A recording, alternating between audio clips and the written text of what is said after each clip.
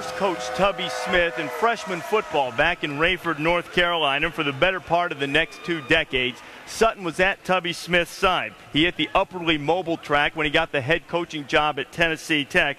But now having people at his side is a virtual necessity. 22 months ago today, Sutton was hospitalized with a rare disorder. Steve Cyphers found that he discovered uncommon support. Cut hard, Ray, don't wait. Mike Sutton is teaching, preparation for a midseason game. But in the last 2 years, some of the most important lessons he's taught those around him have nothing to do with basketball. What they've learned, hopefully is that you can overcome some things, that if you love something and you can continue to do it, you might not be able to, you might have to adjust how you do it, but you can still do it. Sutton loves coaching. In 1998, the year Kentucky won the national championship, he was an assistant to his longtime friend Tubby Smith. After taking a job at Tennessee Tech in 2003, Sutton led the Golden Eagles to the regular season conference championship in 2005. 6 weeks later, while attending a basketball tournament in Virginia, Sutton complained of flu-like symptoms. My hands and feet were sore, and in the hotel room on Saturday, I had trouble opening a bottle of water and using my telephone. By the next afternoon, Sutton, 50, was a patient at Norfolk DePaul Medical Center. He was diagnosed with Guillain-Barre Syndrome, GBS. Attacking the nerves outside the brain and spinal cord in varying degrees, it can result in complete paralysis. And in 5% of cases, death. The first thing he asked me was, am I going to die? And I said, my gut reaction was to say, of course you're not going to die, not knowing whether that was true or not. With each day, each hour, his condition worsened as he lost the use of his feet, his hands, and then his legs and arms, and finally, his speech.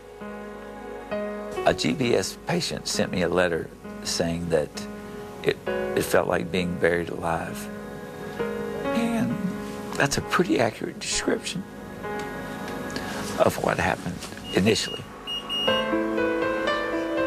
Kept alive with a ventilator and a tube in his trachea, Sutton was flown to Nashville at the end of that first week.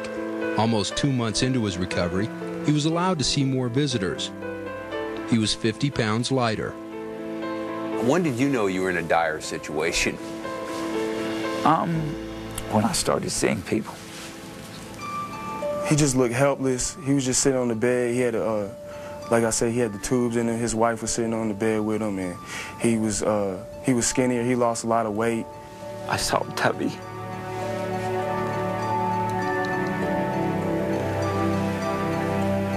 That's probably the point that I knew that I was really sick. I could see it.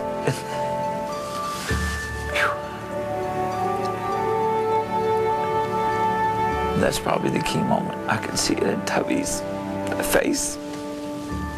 It's like your brother, and seeing someone that you care so much about, helpless like that, without able to even move. All he could do was really bad his eyes.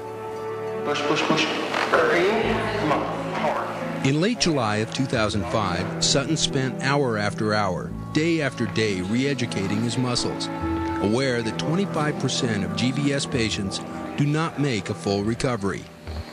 It can take as much energy to try to move a finger or to try to grip something that doesn't look like it's that hard. It's harder than anything I ever did as an athlete. That fall, Sutton raised his arms over his head. That was a big day because we have a little joke with one of the granddaughters is, you say, who's a wombat?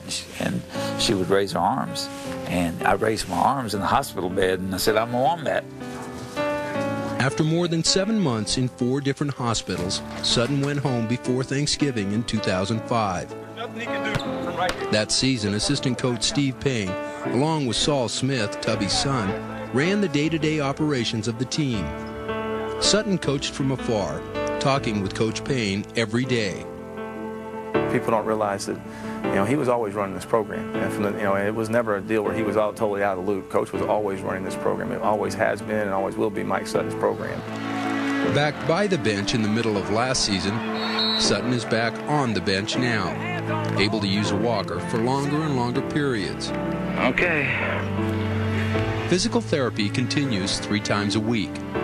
Slowly, strength and dexterity are returning to his hands and fingers, to his feet and toes. I'm in that constant state of just trying to get better, just like you would with the basketball team. You want to play your best basketball at the end of the year, come tournament time. For me, my tournaments may still be a long way away. Will, that's good. Keep him on his right hand whenever you guard him. At no time you thought of resigning? Never.